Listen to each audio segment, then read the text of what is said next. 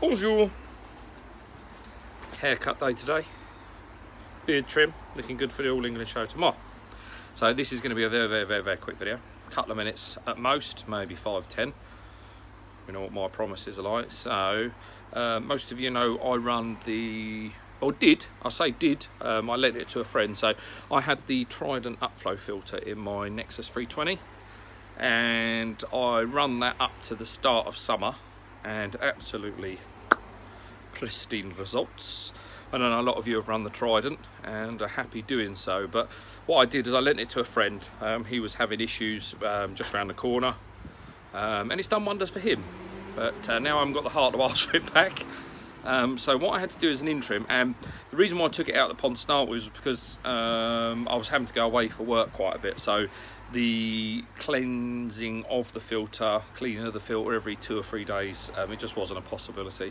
I couldn't ask the family to cover that for me, bless them. Let's put this down here, my arm's aching. You're now sat on top of the barbecue. So yeah, so what I've done, I had to come up with an ingenious idea to keep me going through the summer. I'm back at home as normal now working, so it's not a problem. But actually, what I've discovered is this is a really good in the middle solution, if you like. So a lot of people ask me with the Trident, obviously it's a fantastic bit of kit, and if you can afford one, definitely do so. I will leave the link in the comments. I think Neil's still selling them on eBay.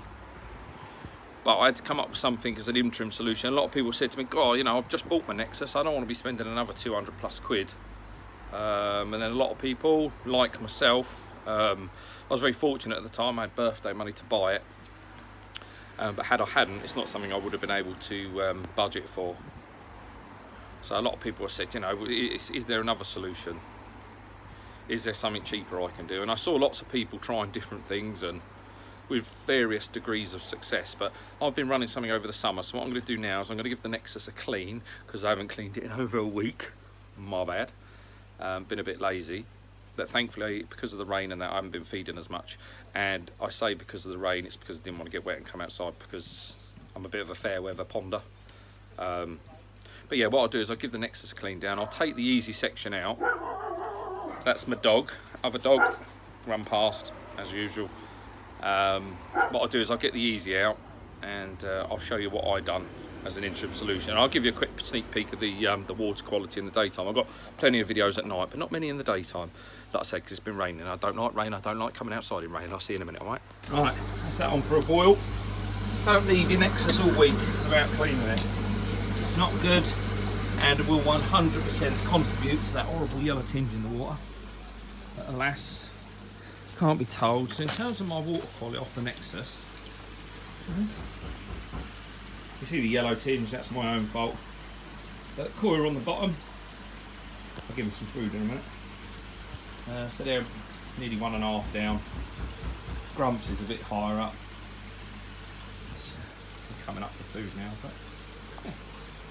Water-wise, excuse the bubbles, that's where I have my 2 air running.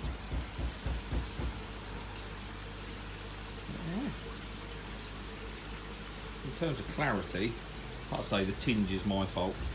A, I don't think I've got a big enough UV, and B, I've been lazy, I ain't cleaned the filter. But yeah, it's not bad.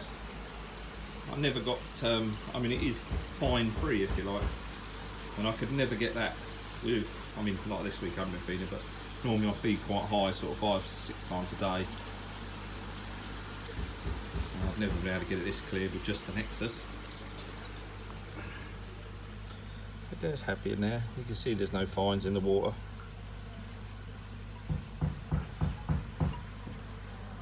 Happy. But yeah, so that's on for a boil. I'm going to have a cup of tea. Those are the koi, they don't drink tea, but I will give them their breakfast. See you in a bit. Right, here we go. So, I've just finished cleaning the old girl. It was chock-a-block. It absolutely humdinged.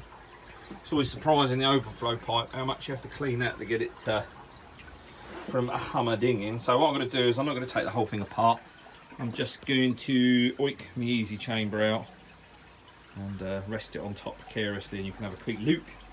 Alright, so that's the easy section out.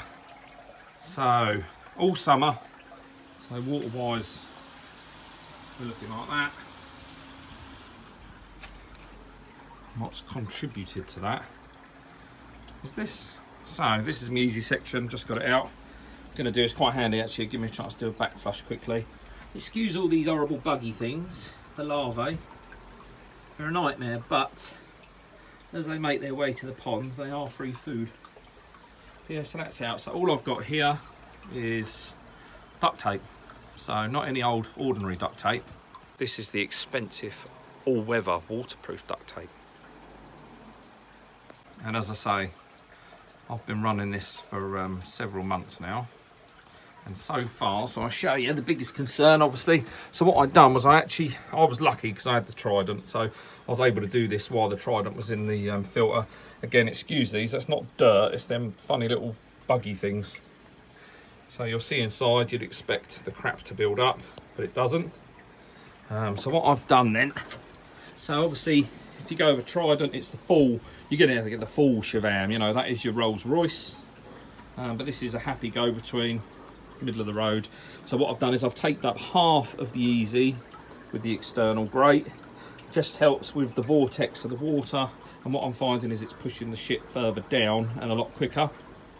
So far I've had no issues with boiling with this, it's not made a blind bit of difference. Cleaning hasn't been any harder, and as I say, this week we haven't fed a lot, but normally last week I let it go as well. I normally clean the filter twice a week, but last week I only did it once. Water dropped slightly, but not disastrous. But as well as the tape, so there we've got 4 rows of the duct tape, the waterproof duct tape, and that's just stopping the top grate from clogging up, as you can see inside. But then inside, what I have is, so obviously with the Easy, the centre pipe is grated all the way down, if I put it in there, to this point, so about halfway down the pipe. What I've done, and I could go one further if I wanted to, but actually I'm pretty happy with it, and I do hope that one day I'm going to get my Trident back. But what I've done is I've actually taped off the first set of grates, so I've left 1.5, so 1 full set of grates and a half set of grates. If you've got an Easy and you're looking at it, you'll know what that means. And then that means I've capped off a whole length of grates before the solid bit of stainless steel. But honestly, that's, as I say, that's been like that for most of the summer. I've had no issues, I've had no bacterial issues. I mean, this crazy stuff, this duct tape, so you think, you expected that to start peeling away by now, wouldn't you?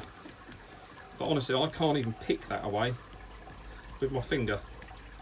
I've seen no issues from leaching of chemicals. As I say, it's the waterproof. And I've tested this, I've done the stupidity, so you don't have to.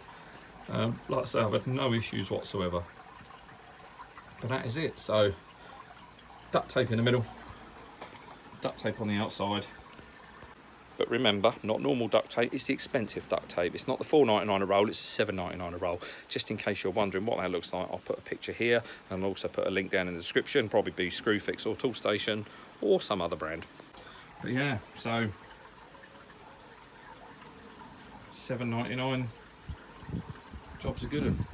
Doesn't make any difference to the cleaning regime, but makes a massive difference to the water. Yeah. Enjoy, have fun. Catch you soon.